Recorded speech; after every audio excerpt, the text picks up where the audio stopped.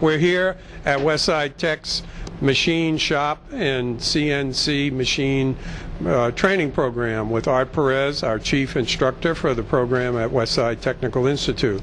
So Art is going to explain how the program teaches students how to become certified and trained in computer numerical controllers. Art? Right. Well, our main focus is that any CNC operator is not going to come out as a programmer, but he should be able to edit, be able to stop the machine, change the tooling.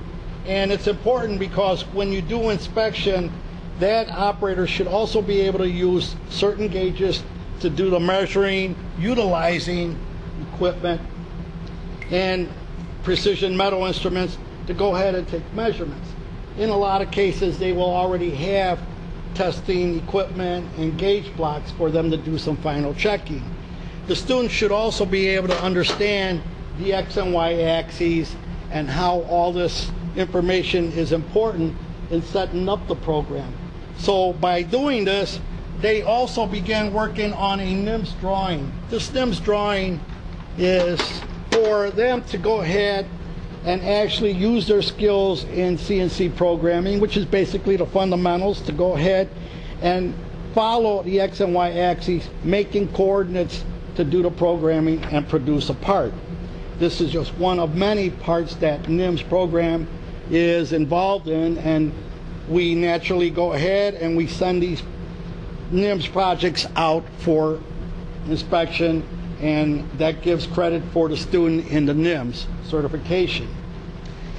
Along with that, they also need to go ahead and follow using certain precision instruments, know how to use them, as well as utilizing pin gauges, which we have here. This way they can go ahead and they can determine in certain projects the depth of a certain hole, take measurements, and go ahead and do the subtraction to find out if their depth is correct.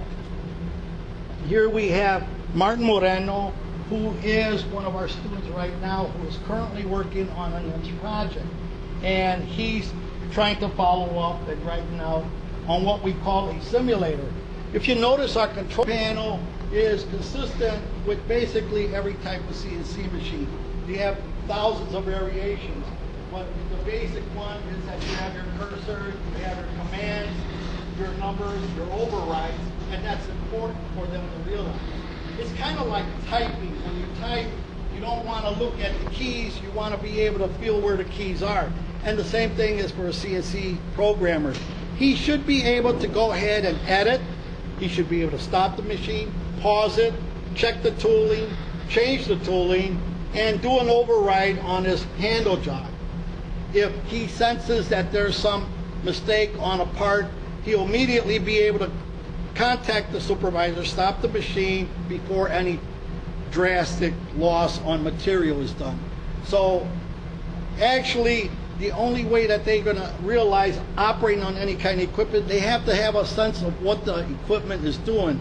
So we do what we call a axis. Using this, it identifies your x-axis, your y-axis, and your z-axis, all on a positive scale. And anything coming below to actually do the cut is now considered negative on a z-axis. So once they have those fundamentals in their head, then they apply those by putting an actual project that we have on simulators. And in the back, if you'll notice, we have where you can put like a USB, a memory chip in there. So the students will operate their programs on a simulator and actually apply them and put them inside this machine. And I understand from Mohammed Sadiq, the Dean of Manufacturing, that these machines are also connected to the high-speed internet for some of the AutoCAD drawings to be transmitted from anywhere. It could be international, it could be global digital companies that are manufacturing in Germany, Singapore, Shanghai, and they can send the drawings here by the internet to these machines. Is that correct? That's correct. And what's great about that is, like, if we need a particular print or a layout of some part, we can go through the internet, they can pass it through us, we can input that and put it, because it's computer and internet connected with the USB, they can go ahead and we can get and develop the actual picture here, utilizing their programming functions wherever it may be, Indiana, Germany, wherever it may be. And that's what's great about it. So in manufacturing, that's going to be good because you don't have to worry about sending blueprints and everything. Everything's all internet connected and connected with the machines. So that's a good plus for manufacturers here. Here's a Haas simulator. It has the capabilities of doing milling, programming milling projects and lathe projects on here.